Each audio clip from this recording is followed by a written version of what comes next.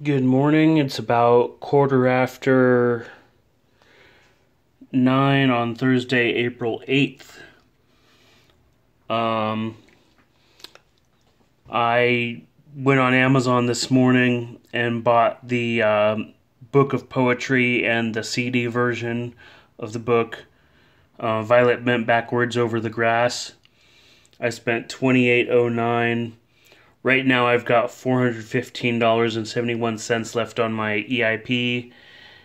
This is all the stuff that I've bought so far. Got the my new phone, some T-shirts. I bought my dad and myself a burger the other day.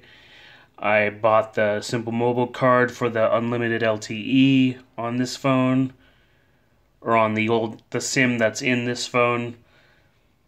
I paid $400 to my dad to help cover utilities. I had to make a correction to the amount because I called the number on the card, and it was a different number than what I thought it was.